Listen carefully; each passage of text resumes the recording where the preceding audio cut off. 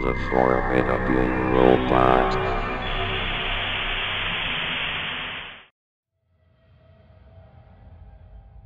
The early morning charm of the 2000s and mid-2010s was a great feeling for most of my life.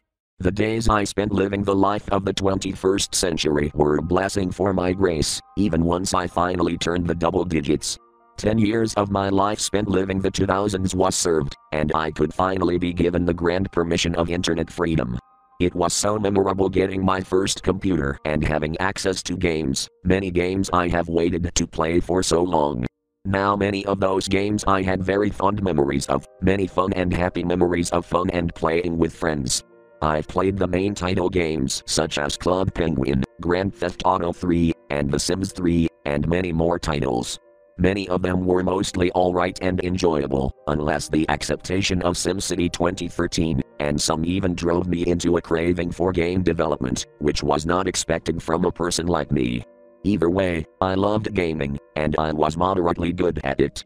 Roblox is one of the many titles I've played, and I liked it. I just really liked Roblox, I don't know why.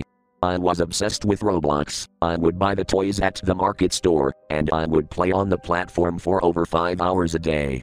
Yeah, to say I was a basement boy when I would be playing Roblox for almost half a school day was a correct statement. Despite my great obsession with anything Roblox, I only played and interacted with the community for only 6 years. I mean it was indeed 6 years. I know it sounds like a short amount of time to play Roblox, when 2016 was only 6 to 7 years ago. I know you think I quit for a stupid reason or something, but I didn't. I didn't quit Roblox because I got bored, it wasn't the truth. I've already thought for many years that I went inactive due to that specific reason, but it is just not true. It isn't true. I was playing Roblox on a day I would forget. I had joined Doomspire Brick Battle, and I was completely wrecking the yellow team. It was a normal thing to do. I often trolled and joked around to get reactions out of people, just for the fun of it. After a while, the yellow team's base was completely destroyed. And the only teams left were the red team, and the green team which I was playing on. I was about to shoot a rocket to escape the offending base when my game froze and soon after crashed. I wasn't the most happy about this random interference with my gameplay, but I sucked it up and reloaded the home page. I then received a text notification from one of my friends, who had been working on a game for a while. I responded to his text asking what he wanted, to he replied something like this. "Hey man, can you help me with this game I'm working on? I've been having issues with the game randomly lagging and crashing after 5 minutes." I replied saying, "Where and when does it crash?" So apparently it would crash if I progressed somewhere in the map, like I found the most amount of ping near a wall inside a parking lot I had created. After reading his messages, I chose to join the supposed game and see what the issue was. I was hyped that I would be able to help someone out with his game since I've never really helped people with game development related things before. His game title was something simple. If I could remember it, it might have spelled out "the city place" or something. It was a shitty title I could firmly remember. Upon joining the game, I was greeted with a city map and some vehicles, obviously free models, which I then walked around and searched. I didn't make it very far, since my game suddenly disconnected out of nowhere. I'd been expecting it anyway, so I quickly rejoined and continued. After spawning into the map, I then realized that I had admin permissions. At first, I didn't remember exactly when he had granted those permissions, but I gave up on that thought and I progressed. I then typed in the chat, /noclip me, which caused my character to fly up, and enabled me to noclip through the map so I could see what the supposed issue was. I quickly flew over to the parking lot, and as I approached the wall near the middle area of the lot, I then clipped through the wall, expecting nothing to be there. But once my character peeked through the wall, I then looked down, and saw that there was a giant deep pit underneath my character. I was surprised by the random pit I had just discovered. I didn't know that my friend's game would have something like this on his map. It was just off-putting, and the low visibility at the bottom didn't help that feeling. I then made a choice, a curious choice it was. I decided to type the command, /clip me, to drop my character into the seemingly bottomless pit.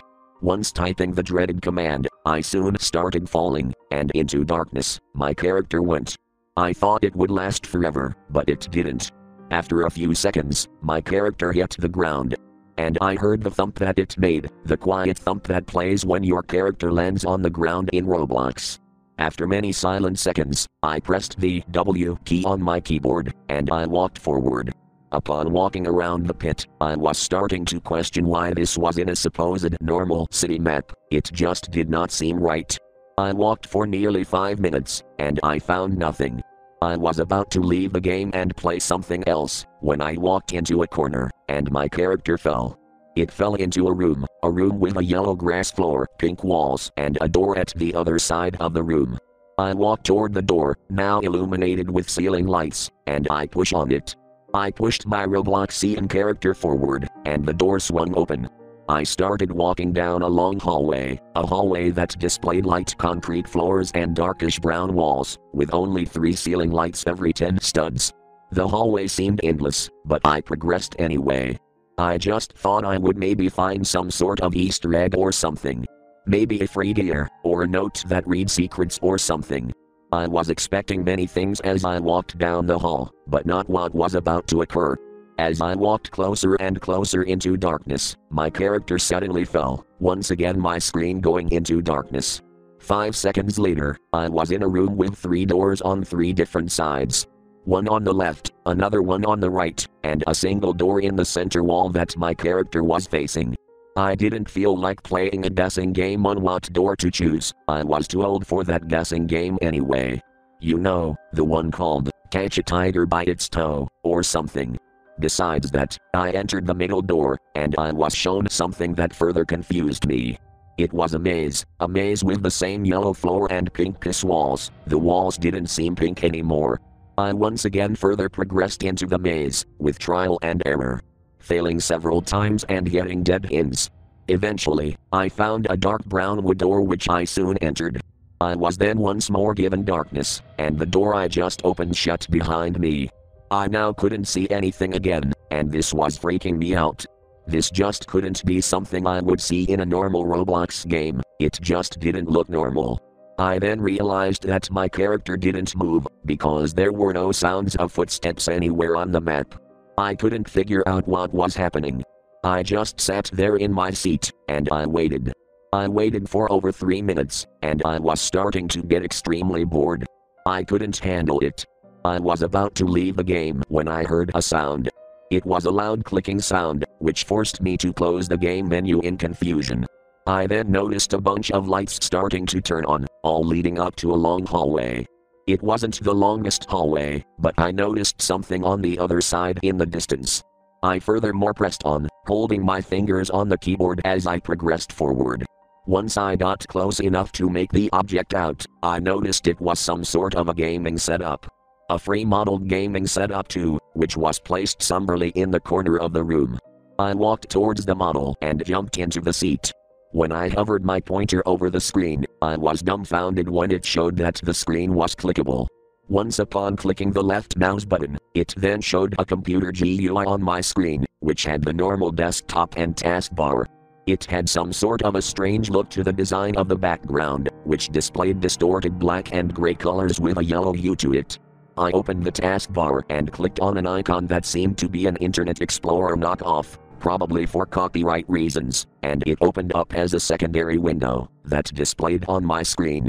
It seemed like a normal search engine, with the text box in the middle and some other items for details. Thus decided to search for something random. I typed in news station in the text box and pressed enter. I was then greeted with another knockoff-looking CNN website, replicated in the Roblox engine. I scrolled through the well-developed categories on the mock website, and I discovered many different titles to read. I started reading an article on the 15th page, and I then continued reading more articles. What I had discovered and read was something really off-putting, even for a Roblox game. Many of the articles talked about strange events and outright disgusting news coverages, with some of them even including pictures. To give an example, one of the articles spelled out Robloxian nude virus, and would explain in quite graphic detail how the virus would infect people, and how their deaths were described. As there were many weird articles, there are some that are disturbing. Number 1. The Bacon Hair Murders. Described as a lonely bacon hair girl with a yellow skirt who committed very sickening acts of murder and abuse towards the citizens, leading up to her being shot and killed in a police shootout. Number 2. Man contracts pro syndrome. A supposedly adult Robloxian with Robux who kept being toxic in games, and would say the word pro so much that he would mock and bully anyone who didn't use the selected word he liked.